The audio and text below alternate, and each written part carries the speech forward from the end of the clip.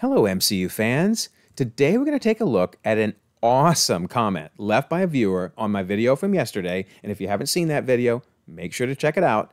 But it does go to show why I read and respond to every single comment on the channel. It takes a ton of time, but you guys are awesome. It's like we're all sitting around a room trying to brainstorm the MCU together. I love it.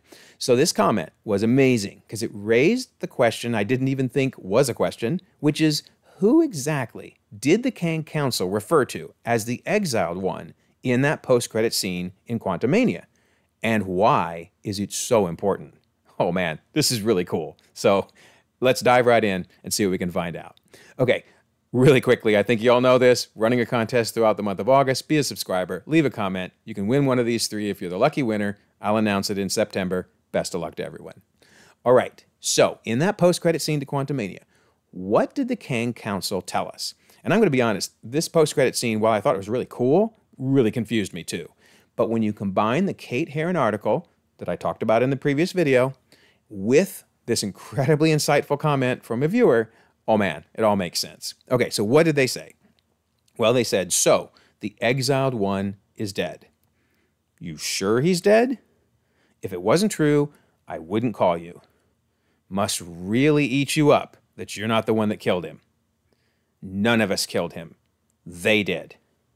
They're beginning to touch the multiverse. And if we let them, they will take everything we've built.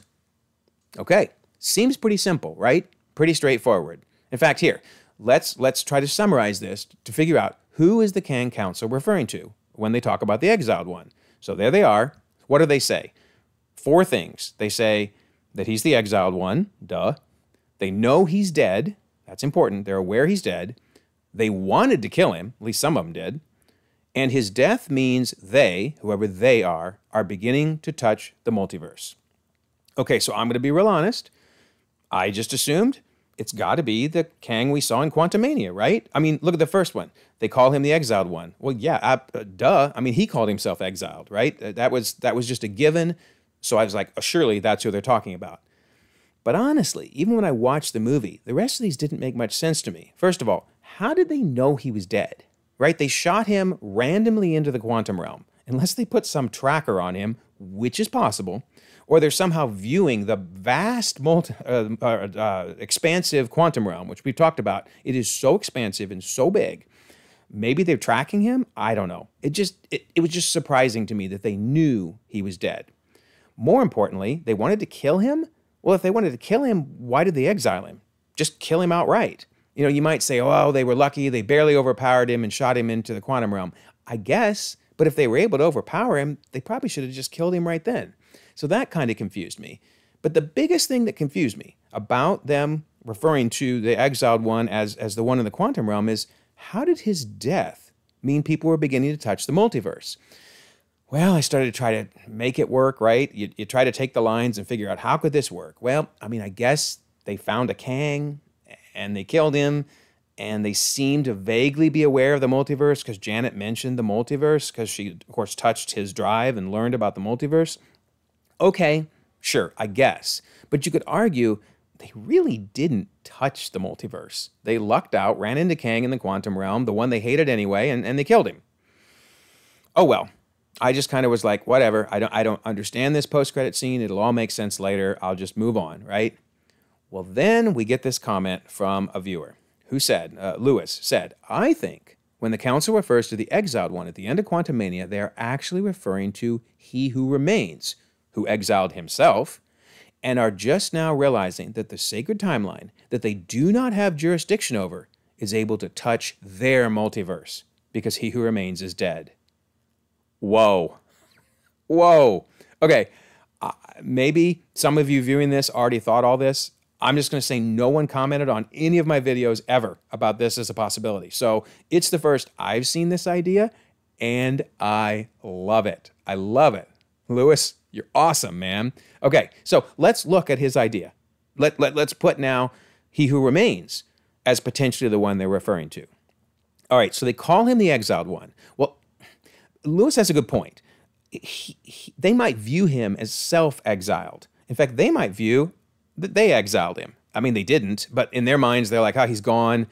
He's the Exiled One. I never would have thought of it that way, but after the Kate Herron article, after understanding that he isolated himself, okay, they might be referring to him as the Exiled One. But the rest of this makes so much sense. They know he's dead. Oh, yeah, they totally know he's dead. The fact that he's dead is what now connected their multiverse to the sacred timeline, which had been isolated. Now they could see what's going on there. They see him dead at the end of the Citadel at the end of time. And they're like, oh, wow. Did they want to kill him? You know, they probably did, if you think about it. Because remember, He Who Remains said, I weaponized Goliath. I won the multiversal war. I isolated the sacred timeline. So basically, he whooped their butts, right? He took Goliath away from them. He used Goliath to seal himself off and took Goliath with him, you know, into the sacred timeline. Yeah, they probably did want to kill him. They probably think he's an arrogant jerk. In fact, remember, in the end of Loki, as He Who Remains described all the ways people have referred to him, jerk was one of them. They probably all think he's a jerk. Okay, I'll buy that. But here's the one that makes so much sense. His death means that they are beginning to touch the multiverse. Oh, yes, they are. Think about that. I mean, now the they is not the Ant family in Quantumania. The they is Sylvie and Loki, but by extension, all the Avengers, all the superheroes. They managed to kill a Kang, because I honestly don't think they even know the Kang in the quantum realm was killed. That's just my opinion. But anyway, they managed to kill He Who Remains, but more importantly, they're now aware there's a greater multiverse. They are impacting that multiverse, and I'm going to bet that really scares the dickens out of the Kang Council. They want to take action. They're saying the Avengers, are going to destroy everything we've built. So let's look at this diagram, again, that I talked about in the previous video. If you haven't watched that video, you got to go back and watch it. But remember, I drew the multiverse, the quantum realm, and we had the main Kang Council, the big three, He Who Remains, and of course, the exiled Kang. So he's down there in the quantum realm. He Who Remains managed to isolate the timeline. So in my mind, he used Goliath to cut those branches off, which effectively isolated the Kang Council from He Who Remains and the sacred timeline, right? The sacred timeline is the three on top, which I think are the Spider-Man universes and the Venom universe. That's just me. And then the bottom one is the main 616. But here's the key. He isolated them, and that's how he did it. He used Goliath to cut the branches, and now they have no access. And that's the key. They don't know what's been going on in the sacred timeline. They can't see it, and that's got to drive them crazy, right? They're control freaks. They want to be conquerors, and they have no access. They don't know what's going on. So let's look again at whose death was more important. You got the death of Kang in the quantum realm. What happened after he died? Pretty much nothing. Now, I argue that I don't think he's dead. I think he's going to come back as a Beyonder. So actually, it's really, really important that he died. But they don't know that yet. In their minds, that didn't cause anything to change. But how about when He Who Remains died? Was that important? Oh, yeah, because now they were no longer separated. As Kate Herron said in her interview, the branches reformed. Now they have access to view the sacred timeline. They realize He Who Remains is dead, and they see all these heroes in that universe.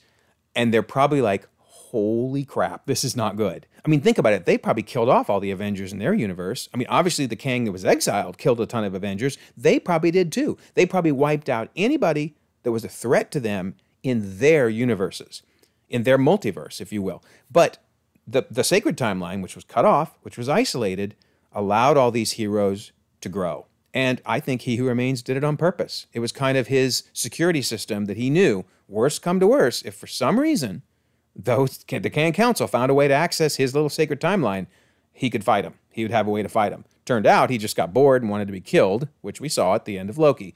But my point is, I don't think there's heroes in a lot of those other branches. There could be, but I'm betting there aren't. So yeah, wow, doesn't this make so much sense? I think they were referring to the Exiled One as He Who Remains. And their fear now of they touching the multiverse is the Avengers, is all the heroes. And that's why we're going to see in the Kang Dynasty and probably in other places, these three Kangs taking action and proactively going to fight them. Wow. Oh my goodness. That is really, really cool. Tell me what you think.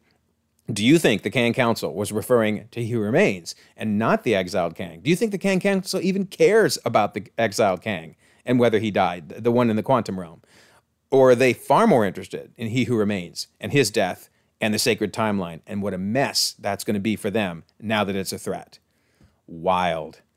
Okay, I know I said it last time, but now we wait for Loki Season 2. And again, I'm even more excited. This is all coming together. It makes so much sense. So that Kate Herron article, as well as, again, excellent comments from viewers, really brings this all together. Let me know what you think. I'd love to hear your thoughts.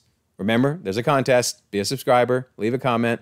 And then, as I always mention, we have a Discord server. I'll leave a pinned comment so you can join. We would love to have you out there making conversation. But even if you don't join, I love when you leave the comments on the videos because, you know, it makes everything work out better when we're all just throwing out ideas as a team. Awesome. Also, if you don't mind, like this video, subscribe if you haven't already. You can check out more content, and we'll all continue to enjoy the ever-growing, ever-changing Marvel Cinematic Universe.